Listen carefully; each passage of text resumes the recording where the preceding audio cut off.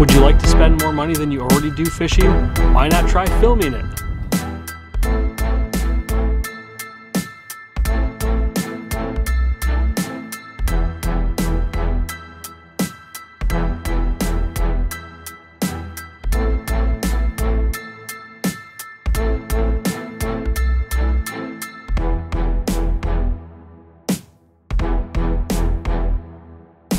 What's going on, everybody? My name is Brian. You're watching Angling Anarchy, and today's video is going to be talking about video.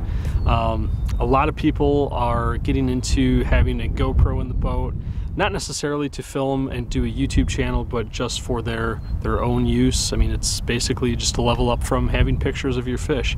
It's a cool way to, for musky fishermen anyway, to see how fish react at the side of the boat, how you react at the side of the boat, maybe things you can improve on, sort of your game film, if you will, that you can look back on and maybe improve yourself, on top of just being able to film memories. I did a series a little while back, and I think I still have to finish it, quite honestly, of a couple days. My dad and I were up in Northwest Ontario on Eagle Lake. I just started filming, so the footage wasn't the greatest, but I got a lot of cool interactions between my dad and I when we were catching fish just in the boat that I can look back on forever. So a really cool way to preserve those memories, if nothing else. Let's jump right into it. I've got a lot of cameras in the boat, so I'll go over everything I have in here. It's probably overkill, but I just want to make sure I get every possible angle I can. So here we go. Camera number one is, for me, is a chest cam. I always have a chest cam on.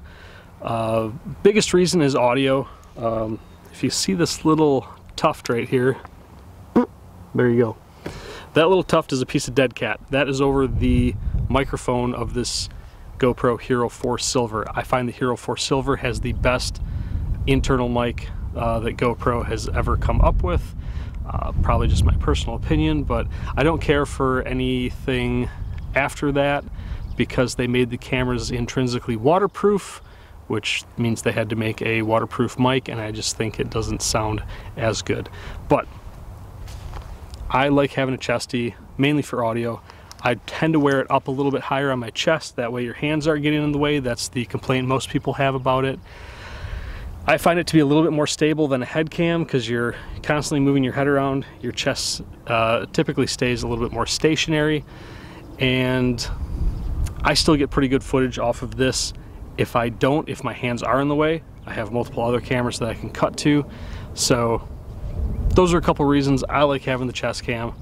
Audio is first and foremost, because even a really good video with crappy audio just turns it into a crappy video. So you gotta have good audio. The next cameras are these guys up here on this pole. I got the idea of doing this from watching Mike Keys. I have to give him all the props in the world. It was watching his musky fishing show that made me want to try to start filming myself.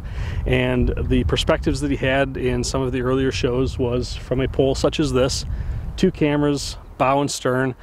So that's what I did. This is 3/4 inch conduit. And let's see if I can, the boat's a little bit of a mess here, but let's see if we can get this down here. So,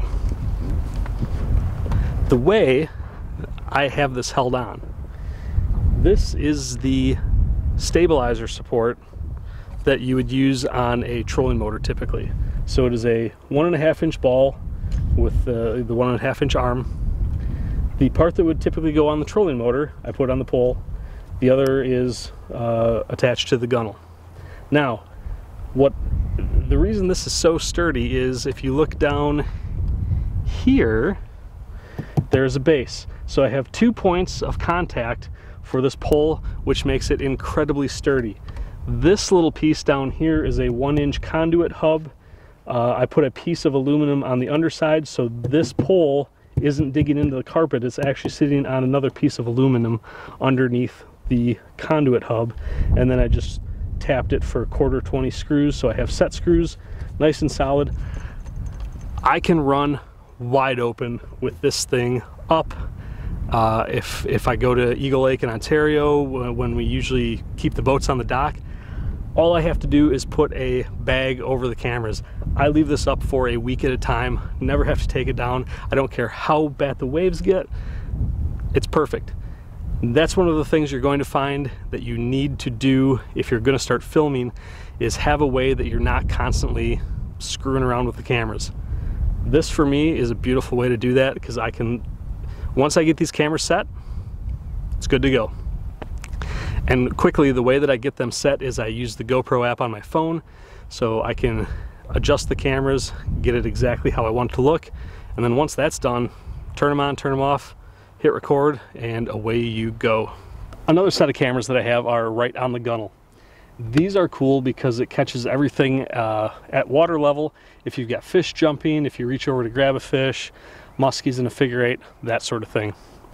And attach them any way you can. If you have a rail, I have these rod holder mounts. I've made ram mounts that will screw into these actually, so I can adjust them. If you can see back there, I've got another ram ball back here.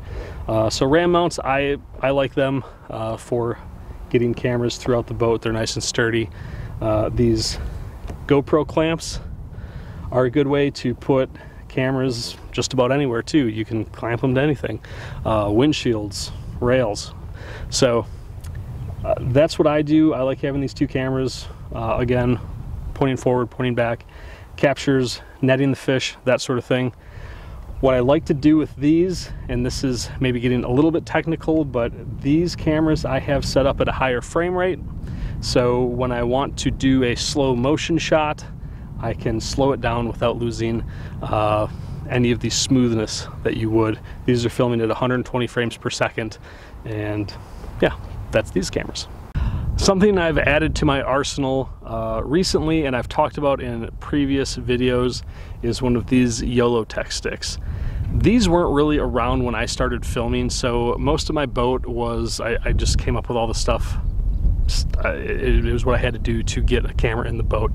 These things are slick because they actually plug right into and use the power from your navigation light ports, so you can have it on the front and the back. I know guys that put the ports all around their boat so they can move their YOLOtek sticks wherever they'd like to.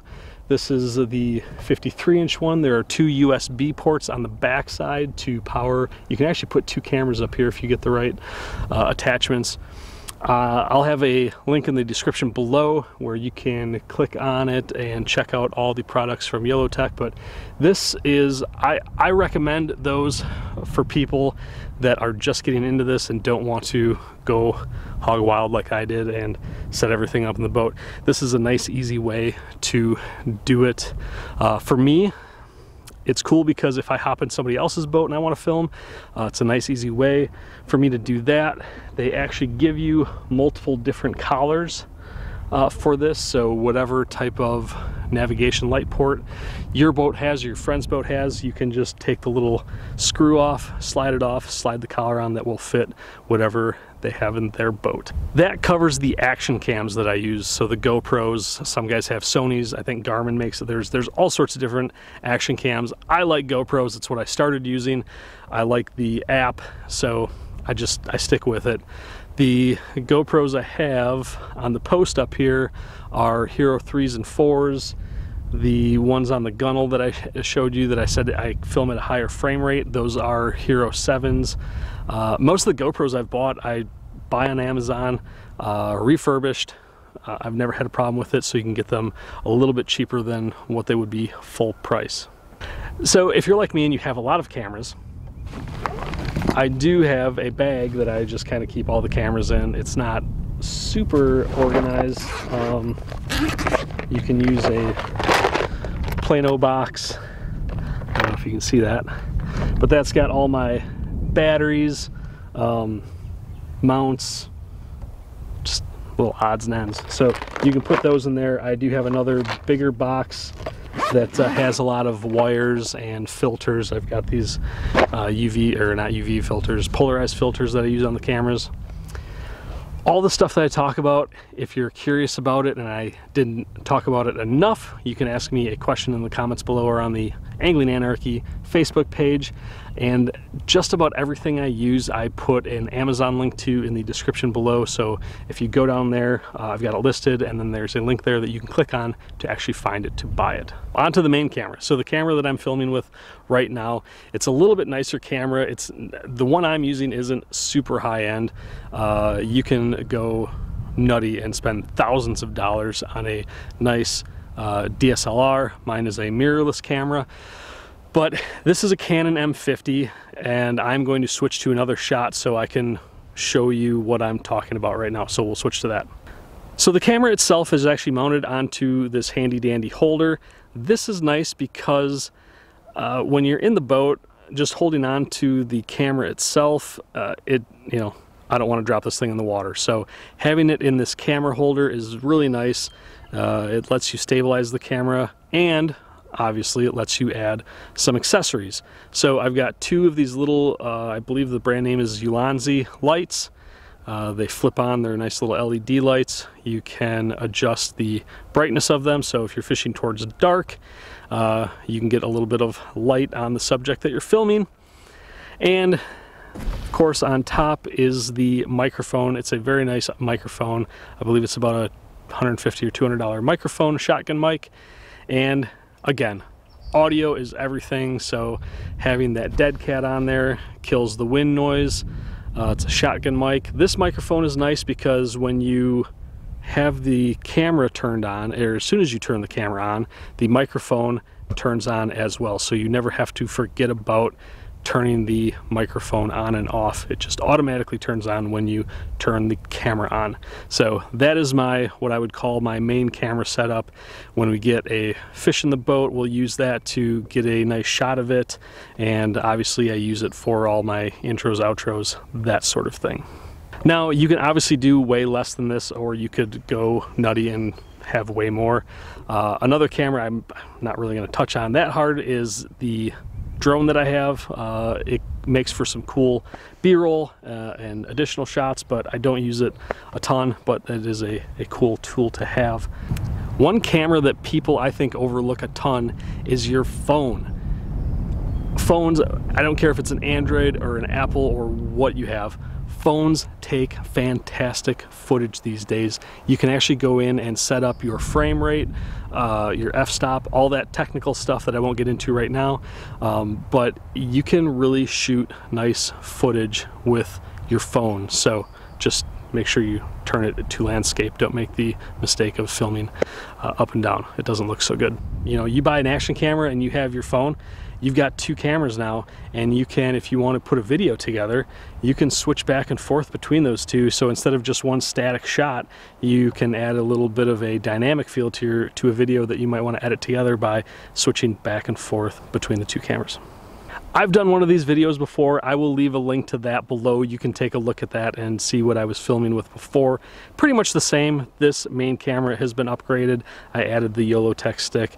I'll also put up here and in the description below a video that I did previously about how I power all these cameras and am able to film all day, again, without monkeying with them, because that is the thing that frustrates most people. Is you're in the boat, you want to fish, you want to film too, but you want to fish more, so filming is usually the thing that suffers, because if you're trying to film with batteries, you're changing them out all the time. Looping is another thing I talk about in the video that I'll link below that you can look into, that really helps with editing and not filling up your SD cards. So there is a lot of things to think about. This is just a quick overview, and I encourage anyone, if you have questions, please put them in the comments below, or you can hit me up on Facebook on the Angling Anarchy page and send me any questions. I'm more than happy to answer them for you and try to help you out, because I really do think filming is a cool thing to do. Again, if you're not going to make videos, that's fine, but just to have that, you know, those interactions with your friends, your parents in the boat, just very cool pieces of memories that you can have forever. Well, I hope that helps, and again, hit me up with any questions you have. More than happy to answer them for you. I need to get home because we are going to have a fish fry, and if I don't get going very quickly, I'm going to be in trouble. So with that, folks, I'm gonna take off. I hope this helped. I hope you enjoyed it. And we're heading to Ohio to go muskie fishing in a week from now. So hopefully if we catch something, you'll be seeing that as well. Thanks everyone for watching. I really do appreciate it. I will see you on the next video.